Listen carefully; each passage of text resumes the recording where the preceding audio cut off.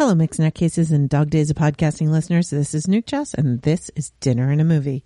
And tonight we're going to be finishing up Back to the Future 2, and Back to the Future 3. I've watched Back to the Future 2, I can't remember, but sometime between when I watched the first one and tonight, because tonight we threw on Back to the Future 3, and we were only supposed to watch like an hour of it and then go on and do other things, and we just ended up watching the whole darn thing because it's just that good.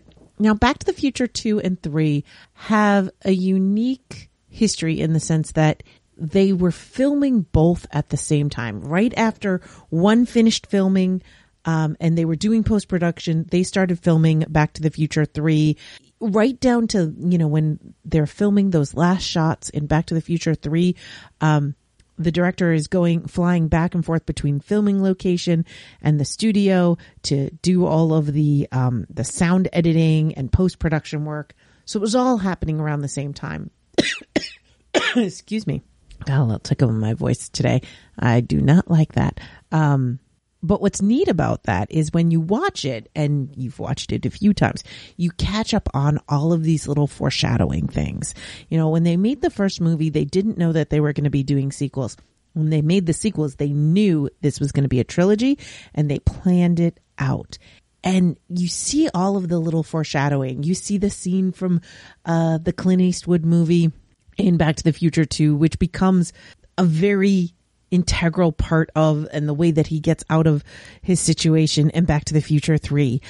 There's all of these little foreshadowings. There's all of these little gags that just keep getting redone, and little tiny things like the fact that his bandana in Back to the Future 3 is the shirt that he wore, made from the shirt that he wore in 1955.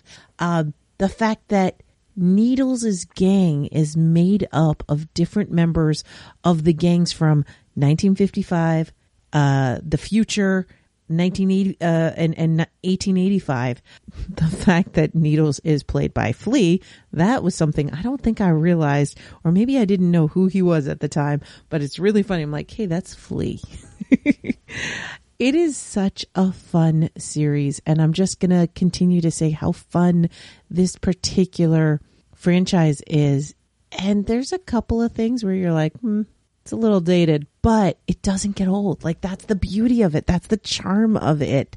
And everything is pretty darn accurate. Like, there's not a lot of, oh, well, you messed that up because this wasn't actually invented until a couple months later. No, they have it all pretty accurate as they're traveling around, except for the future where they thought we were going to have fax machines in every room, and that Japan was going to be the big world ruler, and there's a bunch of little things that they got wrong, but that's fine. That is 100% fine.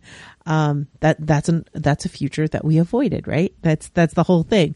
We're not supposed to be seeing those hoverboards because we avoided that future, and I'm not sure that's a good thing either, but that's okay. I love the whole culmination. I think that Back to the Future 3 is probably one of the few times that a franchise just gets better and better. And when you get to that third movie, okay, there's a couple where it's like the second movie was kind of a dip, the whole Star Wars thing. But in this case, I think this is a little different, and they're all their own story. It actually has an end in each one. And the third one is actually really good. Really good. But it wouldn't be there without the others, without those gags, those running gags. And it's just so campy. And I'm watching this and I know all the lines and I know all the jokes, run for fun. But it's okay because it's still quite good. And that just makes the viewing experience even better. Because it's something, it's like visiting an old friend. So Back to the Future 3 and 2. And we're going to pair this with some dumplings, because that's what I made tonight, which has nothing to do with the movies at all. I should be saying like a Frisbee pie or something like that. But no, we're going to pair it with some dumplings. I went to TNT this weekend and they had frozen dumplings, but they're the kind that you fry them. Like you put them in the pan with some oil and heat that up, and then you add water, and then you steam them for like 12 minutes, and then you take the cover off and you let the bottom fry up and get nice and brown. I struggle with not burning the bottom. Let me tell you, I got to learn that trick. If anybody knows that trick, not burn the bottom, but get them to not stick to the bottom of the pan while it's doing that. Cause I really don't want the dumpling to get messed up, cause you don't want to lose all that delicious soup that's on the inside. But they came out pretty good. Devised my own motor oil.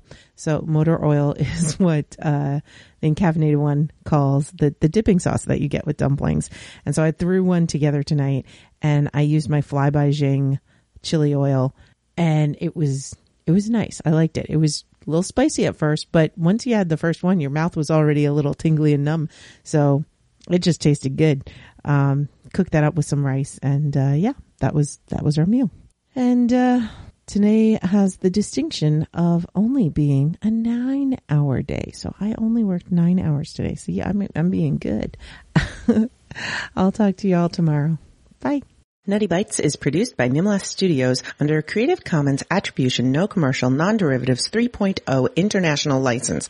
That means you can't change it without my permission. You can share it and send it to your friends. Just link back to me, my site, and everything. We live at nimlas.org, which has links to everything social media, including facebook.com/group/nuttybites and patreon.com/nukejoss, or call 347-NUTTY42.